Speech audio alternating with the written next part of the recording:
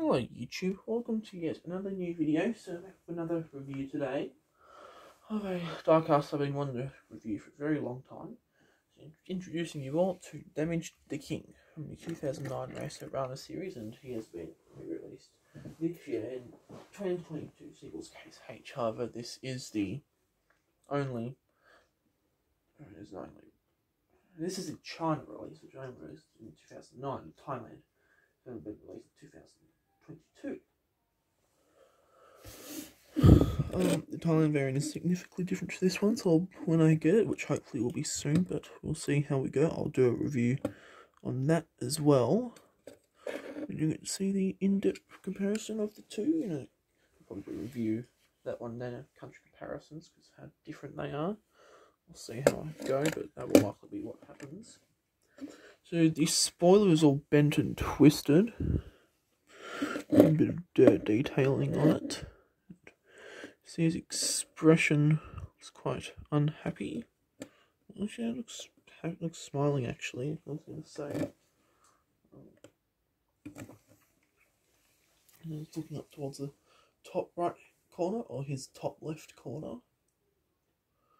All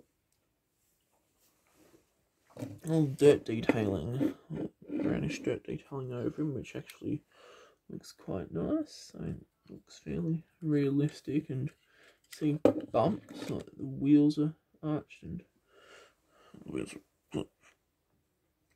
are arched, I guess, but the best way to put it. And side door here is caved in. Two bumps and lumps on the sides here. Obviously, when he was flying and hitting the infield and whatnot, there's been no way to stop just because of the speed and rate at which he was hitting the field. I'm not sure how else to go about this, so I'm going to compare him to the regular King and to the mini races Damaged King. Regular King, and it gives you an idea of what he looked like before and after his crash. He's back to normal by the end of the movie and retained his non-damaged look for the 2 seconds of screen time he had in Cars 3.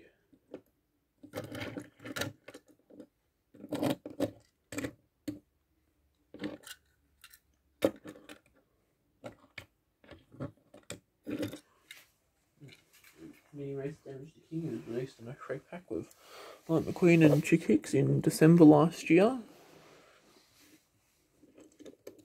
He was part of the first 2022 case of free packs.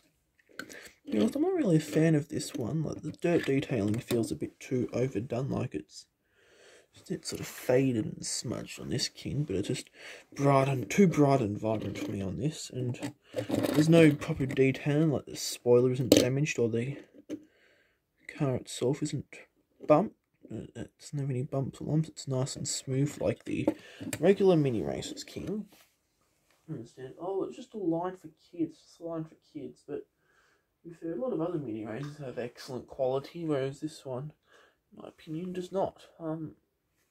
But in the case in which this was released, all the other free packs were also just repaints of previous releases. I think it was just Mattel just trying to get out new releases for the sake of it, which I guess they weren't the worst new releases ever, but I would have rather them swap this out for a different repaint and taking time to do a proper Race Damaged King Mini.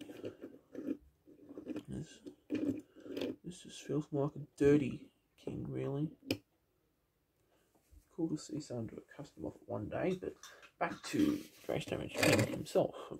Damaged King, as he's called, 2009, not Damaged the King 2022. Not much of a change, but so that is it for the video. So let me know what you guys think of him, and you all know what to do. So that's it. Please like, subscribe, comment, favourite, share, and so on and so forth. And I'll see you all in the very next video.